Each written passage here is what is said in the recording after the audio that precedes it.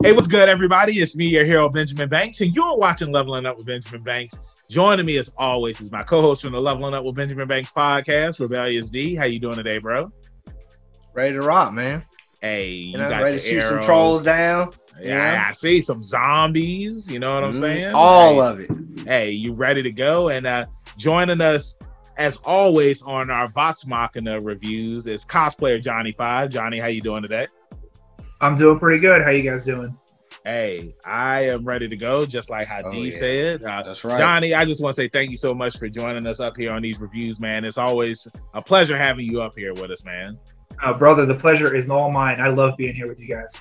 Hey, I appreciate that. And y'all make sure that y'all go and check out Johnie 5's interview that I had with him on Who's That Cosplayer. It is up here on the channel.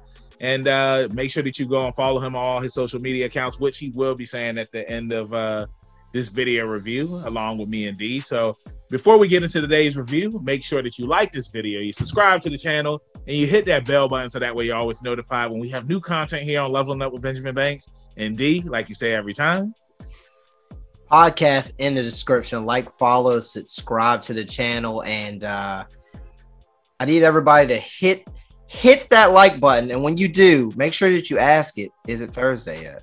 Is it Thursday? Oh. Beat you to the punch, Johnny. I had to, Johnny. You put me on to it. Nice. See, and I was gonna say smash that like button. You rolled a nat 20. Hey, you better tell that like button he rolled that critical miss. Yeah, but let's go ahead and get into it. So, guys, three new brand new episodes. I don't know what I was trying to say, but 3 brand new episodes. There we go, of Vox Machina, and all 3 episodes were really good.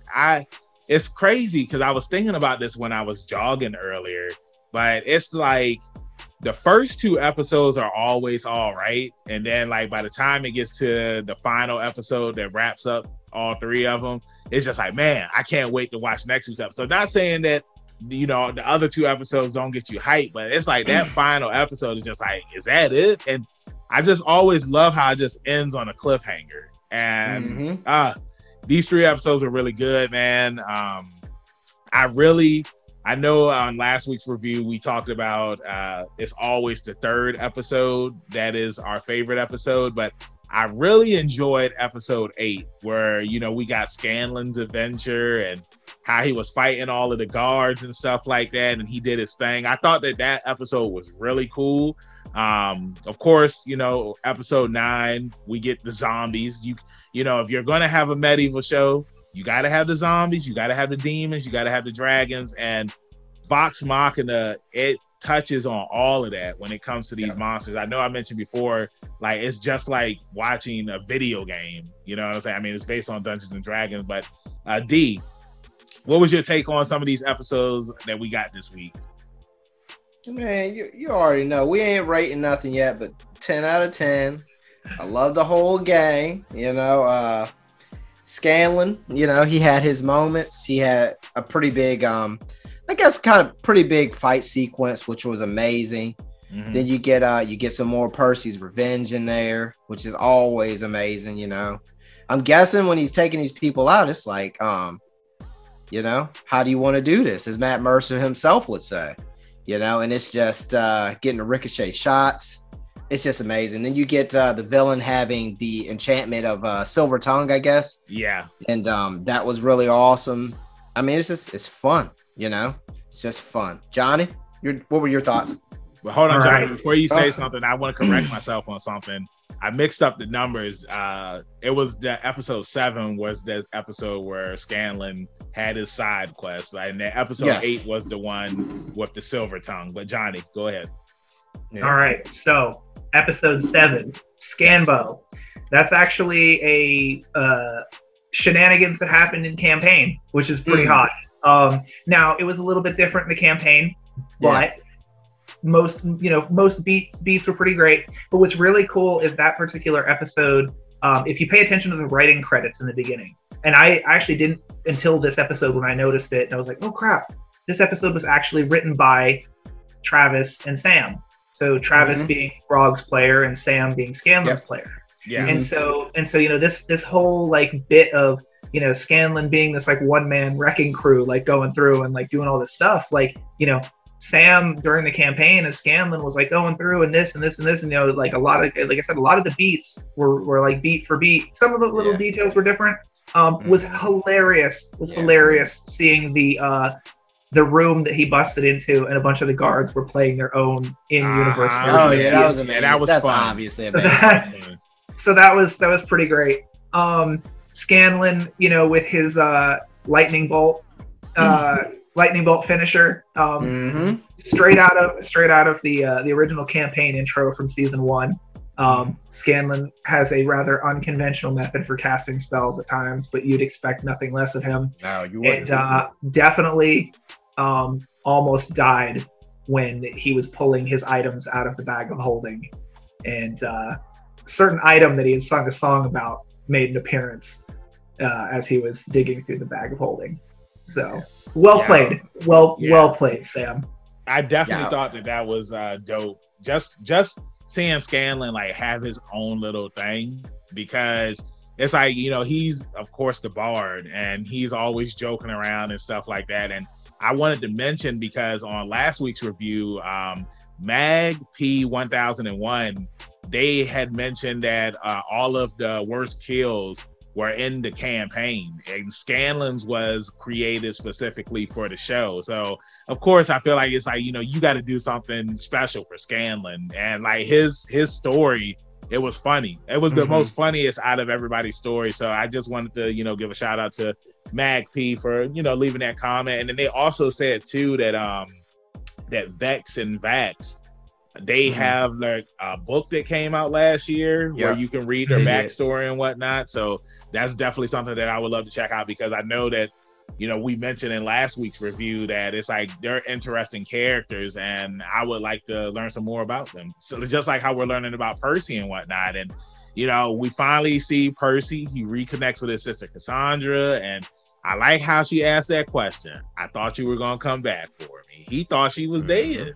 And, I mean, he kept on going. And I love like everything that we're learning about Percy, and then just seeing how it was for them growing up together. And Professor Anders, like, he turned on him because the Briarwoods, they was just like, hey, we'll give you whatever you want. And to have that silver tongue and to be able to control people, man, like, it comes straight out of a comic book.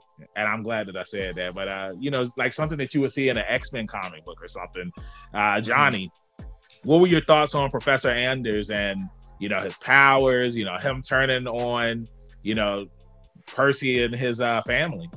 Absolutely love it, and I'm glad you asked, because man, I got a lot of stuff that I want to say about that episode too.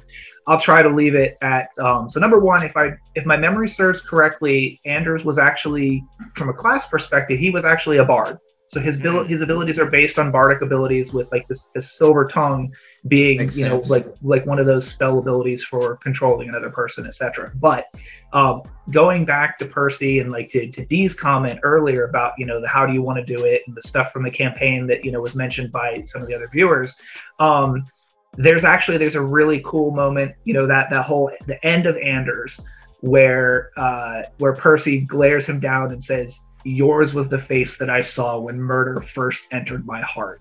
That's straight out of the campaign, right before he pulls the trigger and just dusts him. So yeah, and watching that happen in the show is really cool. Watching that happen as like the voice actors are playing the game, and seeing Talos and Jaffe like pull that line, like as him and Matt are like kind of role playing back and forth, and just seeing the intensity on Talos's face as he leans in and he says, "Yours was the face that I saw," blah blah blah. Super cool. I like the fact that as the episodes are going along, some of the stuff that you guys and I have talked about in the after show that wasn't trying to spoil, but was like, hey, how much do you want to know? We've seen a little bit more of Percy and the list, and there's a little bit of an Easter egg that's buried in the scene there that I don't know if you want me to talk about that or whether we should leave that for another time. Well, do you think that that's going to spoil anything for people who, are only watching the show? I think that anybody who's watching the show might start to pick up on some of these things, but there's a lot of deep lore with this. There's, because you had the actual campaign show that happened, and then you also had like their own after show where they would kind of go into some of the stuff that they were thinking, so you had like Vox Machina, which was a show that they kind of did on the side where, they recaps and they talking about like, kind of like, how did this moment play out? And like, did you guys talk about this thing before it happened, and yada, yada, yada. So, so with the list, we've seen the names that are on the barrels, right? Yes. We've seen, we've seen Stonefell, he's gone. We've seen Anders, he's gone. We've seen the Briarwoods. Yep. Okay, so there's 4. There's a 5th name. I don't know whether you guys caught the 5th name or know who that 5th person is. No. I remember one of the barrels was blank though when he started. One of the barrels was blank. So as that campaign was unfolding, there was a lot of speculation as to why that barrel was blank or who that final barrel was for. If you want to know the answer to that, like I said, there's plenty of crit roll material out there. But one of the prevailing theories, I'll say it that way, one of the prevailing theories was that was for him. Was that the 6th barrel was for him. And if you watch that scene, I had a feeling you were going to say that. If you watch that scene, when he's sitting there and they're talking, and he's holding the gun, his shadow, if you look at the shadow on the wall behind him, the shadow is different than how he's sitting there. And the shadow very much looks like he's pointing the gun at his head. So that is very, very cool, like little detail on that front. There's so much in the show that's like, if you sneeze, you miss it. But then, if you're constantly like watching it, or if you're like rewatching it, because, the last 2 of these reviews we all gave it 10 out of 10 across the board. Yep. And when you give something a score like that, the rewatch value of something speaks for itself. I've watched each of these episodes multiple times. I know you guys have as well. We kind of talked about that a little bit too. And it's so cool to be able to rewatch it, know exactly what's going to happen, and then simultaneously be like, oh crap, like I missed that like little cool thing, or I missed that cool thing, and so on and so on. So yeah, it's very rewarding for the people who want the repeat view. I thought you were going to say that that bullet that didn't have a name was going to go to Barbosa. You know what I'm saying? I thought Jack Sparrow was going to come get the gun. He was going to toss the coin and pull the trigger. Now, Johnny, one question I want to start my statement off with. What class is Percy in the campaign? Because I'm watching or listening to, the Mighty Nine first, then I'm going to backtrack and watch or listen to campaign 1. What class is Percy? So is he? So Critical Role actually started off as a game of Pathfinder, and in Pathfinder there was a gunslinger class. Yes. When you port that over to D&D, there's not necessarily like a gunslinger class at that point. So he is in some capacity a little bit of a homebrew kind of creation there. But if I'm not mistaken, his base class is based on the fighter. But again, I'm pretty sure that's where that started. So I was thinking something like if you were using a prestige class, maybe alchemist. That's why I was asking, because it was kind of like conventionally he doesn't really. The closest thing would be like a sorcerer, but he's clearly not a sorcerer based on his build, or rogue. You've also got the artificer class, which the artificer is your gadgeteer type class. Yes, so some people did speculate that he was an artificer, but I'm I can say with like 99% confidence that's not the case. So I mean, because basically all you really have to go off of is his body build. I mean, because like you said, having a revolver isn't really traditional, like base level D&D. So I can see the homebrew portion of it. Now, simultaneously, though, they did just release Tal'Dorei Reborn, which has like a stats and all the other stuff for the classes in it. So for those people who like either bought the original Tal'Dorei campaign book, I mean, it probably tells you right there what it is specifically. And in the new book, I know for sure that it does, because I actually saw I think the advertisement that they did. And, they mentioned specifically that they had like the stats and the character sheets for all the members of Vox Machina, which is kind of cool. Sick. Now, another thing I wanted to say too, to piggyback, is that for anybody who isn't listening to or watching on a weekly, digest of Critical Role, that some of these instances and the cool battles, I've witnessed in the Mighty Nine, is that these people roll these things, and it's amazing that they just have these sequences that they fit like puzzle pieces. Mm-hmm. And it's amazing that they're able to roll it and take chance and do these things. And then now we're getting it into an animated form. I will say that it's kind of exhilarating to listen to it as a fan of Dungeons and Dragons, and just listen to how these things play out and just kind of taking it in. And then, it's only a bonus to get an animated version of it, to be honest, because being able to listen to it firsthand and then have them put it in an animated form is amazing. It's absolutely amazing. It's a little different because they're living a story opposed to just writing it. And I think that adds a special little element to this show. So, yeah. So I was going to bring up next, because of course, get into episode 9 and then having that big reveal at the end where your girl Pike came swooping in. And I was hyped because like they thought that they was going to lose. The zombies were coming in, and I just thought the zombie kills were amazing. It's like they weren't your typical zombies. Like these zombies were badass. And Caleb, she tried to freeze them, and they broke right on out. It was just like, nah, hey, that ain't gonna work on me.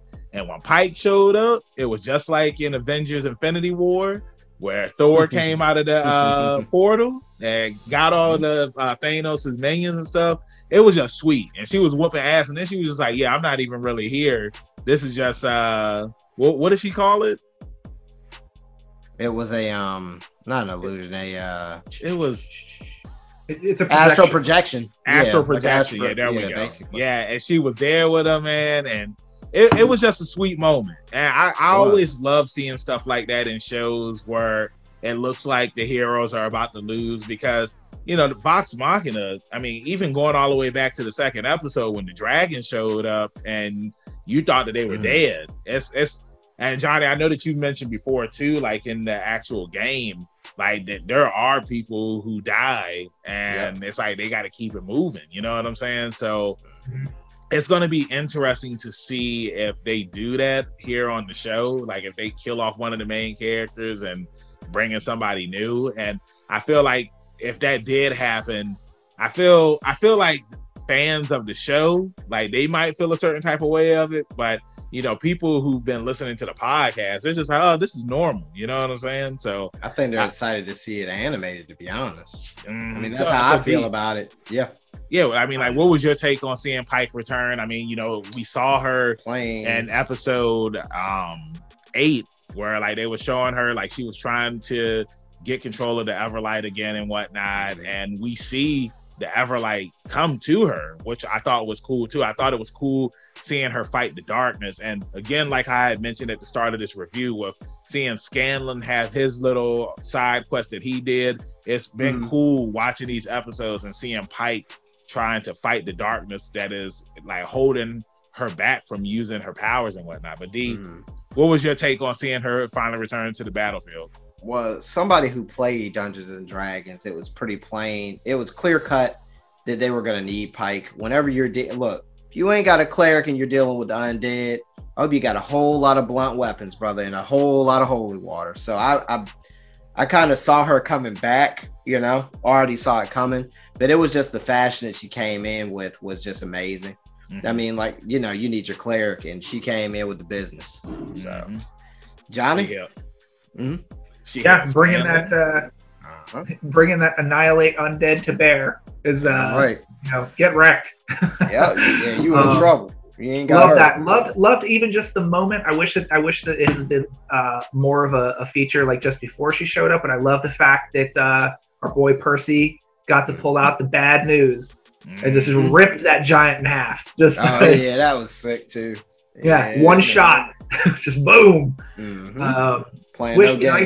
Wish we would have got to see a little bit of that while Pike was also doing her thing and while the other people were doing theirs, so kind of everybody had their thing. But to be fair, again, don't hate the fact that Pike had her moment. Love the fact that Pike had her moment. Correct. Love the fact that she came in and basically got to save the day. Yeah, such a cool little likable character, you know. So, hey, your boy Scanlan, he was just like, let's get married. She was like, all right. And he was just like, for real? She was like, no. Yeah, nah, I'm just messing with you. But yo, before we wrap this thing up, we gotta at least pay our respects. You know, we lost our boy Archibald. You know, he was a cool dude. I enjoyed seeing him when he was there. You know, he was Percy's best friend. And, you know, if it weren't for him, he would have never knew that Cassandra was still alive. And I really, because it's like we're about to get the final 3 episodes, and I really want to see, like, what's going to happen with Cassandra. Because it's like, I feel like the Briarwoods, it's like they have some sort of spell or something that's going to probably control her when she's going to turn on her brother and Vox Machina. And also too, you know, because we didn't really talk about the Briarwoods, I thought it was cool seeing the backstory on like how Silas became a vampire and whatnot, and like what monsters. Hey, look, man, and what's gonna happen next? Because she had said something. Delilah, she said something to him about, you know, like, you're my greatest asset or something like that. She had said, and I'm wondering, like, what's going to happen? Like, is she going to sacrifice him or something? Like, who knows? I mean, like, Johnie, without spoiling it, if you do know, I feel like Johnny's like the manga. He can't say. He can't say anything without spoiling. All right, well, I almost sounded like Scanlan. My voice was about to crack. Oh Lord! It's like when you talking to somebody like, "Oh yeah, I read the manga, so I can't say anything." But D, I'll ask you, like, you know, what was your take on, you know, seeing Silas become the vampire? What do you think is going to happen with Cassandra? Let me hear it. I thought it was awesome. You know, my policy on things, Banks, is that monsters aren't born, they're created. And well, here you have it, folks. Read them and weep. I'm not really sure how it's going to shake out. We know Percy's coming for him. So, hey, bring it on, man. I'm ready for anything. I've enjoyed this show, this journey. So, however they choose to wrap it up, I'll be happy with it. Pretty sure. Yeah, these final 3 episodes are going to be lit. And I can already say, you know, across the board, 10 out of 10 for every episode. But I want to know you guys' final thoughts. And I'll start with you first, Johnie. Like, what are your final thoughts on, you know, the 3 episodes that we got? And what are you looking forward to with the next 3 episodes that we're going to be getting? So, you know, I'm going to say 10 out of 10. So I'll just get that out of the way. Again, I think that there is absolutely something magical when you have the full creative force brought to bear with people who understand the source material, who people understand what the fans want to see, and you don't cut corners on your production values. Like, man, they just high production values, high intensity, you know, high, you know, quality storytelling. You know, the stuff that they're putting out is just absolutely incredible. They don't I feel like they've had the luxury of cutting out the middleman that a lot of the franchises that we would like to see get this loyal of an adaptation and with those kind of production values and whatever. Like, we could only dream that something like this would happen for like some of our favorite franchises. So again, I got to give these like 10 out of 10. Now, the thing that I really want to see is something that they have kind of like teased at and hinted at over the past couple episodes. To be fair, there's a lot of things that they've kind of teased at and hinted at. There are things that happen down the road in the story, and to know some of those things and to know that, like, realistically they could have or maybe should have like gone into some of those details at this point, but they haven't yet. I know that I have a couple favorites of those items that I'm waiting for those things to happen. I'm waiting to see whether we're going to get it this weekend. Well, I say this weekend, or whether we're going to get it, you know, with the next 3 episodes, or whether they're going to cliffhanger us and not give us any of that stuff until whenever the next round of episodes comes out. That's a great question. G? That is a great question. Hey, man, 10 out of 10. Don't play with me. 10 out of 10. Can't wait to see how this wraps up. I'm curious. One question do I have with the wrap up, Johnie? Does this? I mean, they probably glazed over a lot of stuff, but did they touch on the majority of their first journey? Oh no, you know? not even. I close. wasn't. I mean, I see how long the Mighty Nine is why I asked. I'm like, well, so you have to understand that like this particular set of episodes, if you will, it started with what they referred to as the Briarwood arc. And the Briarwood arc doesn't even happen until like into the campaign, like quite a bit. Like that's like just one story arc of the larger campaign. And so, what they've done so far is a portion. They've done a portion of the Briarwood arc in these first handful of episodes. And so the first campaign is a lot more than just, quote unquote, the Briarwood arc. So, now, do you think now, as far as major villains go, is the Briarwood arc, is that early into campaign 1, I'll call it? Or is it, did they glaze over any other major villains, I guess? Well, so if I'm not mistaken, again, I'm going to be a little rusty on this. I think the Briarwood arc picks up around like episode 17 or 18 or something. Okay, so of the actual podcast. And I don't know that I can really answer the question about villains without like being too spoilery. So that's fine. Yeah, so I'll sidestep that one and say that like like I said, the Briarwood arc, if I'm not mistaken, picks up somewhere around 17 or 18. Okay. And then goes. I don't even remember what episode it goes to, but the point is that there's a cool story. There's a cool little story about like what's going on, like what these villains are up to, yada yada, how Percy's backstory plays into all of it, and we're getting like all thriller, no filler when it comes to like what we're seeing with this. We're seeing a lot of thriller and no filler. Yeah, because it's like in the actual campaigns, they spend a lot of time. They go to pubs, shops. They stay in random town. I get all that, and I definitely agree with the thriller, no filler. I was just curious, but Banks. I mean, you already know. I'm giving it a 10 out of 10. That's how it's been since the first episode, and now we're all the way here at episode 9. I'm looking forward to seeing like how it's going to end, and I wonder if it's going to end on a cliffhanger, because I don't know what it is, but I just finished watching Archive 81, and we are going to be doing a review for that as well, so make sure you check that out. And like the way that ended, it ended on a cliffhanger, and it's like I feel like when shows and not movies, but when shows end on cliffhangers, sometimes it can be hit or miss, because if a show isn't that popular and it ends on a cliffhanger, then it's just like you feel like you didn't get that satisfaction of how a story's going to end. Whereas, if something like this ends on a cliffhanger, because it is a popular show, you already know that it's going to get a season 2, and you already know it's going to be lit. So I'm just looking forward to seeing how things are going to wrap up. I already said, I wonder if Cassandra is going to play a part in what the Briar was, if they have some sort of control over her, if Professor Anders did something to her, because there's no way that she's been with them all this time and like she doesn't have any sort of resentment towards her brother. She's not angry about anything. She's just been listening to the Briarwoods. And I mean, I know that she mentioned that she was giving information to the troops and stuff like that, the rebellion, but it's just like, come on, like it's like you don't spend that much time with them. And like you're like, hey, Percy's back. How you been, brother? Like she said, I thought you were coming back for me. Like he just kept on going.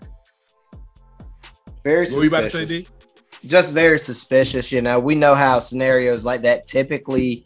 It's hard to read because of the writing and the way, the show has gone thus far. It's hard to know if she's secretly under a trance or any of that, because there are no, they aren't giving us any cookie crumbs or anything really. Exactly. No weird stares, none of that. So it's going to be interesting to see how it plays out. Yeah, 100% agree. So with that being said, thank you everybody for watching our review for Vox Machina, and make sure that you check out some of our other reviews and stuff that we have here on the channel. Johnie, thank you so much for joining us. Let everybody in social media land know where they can find you at.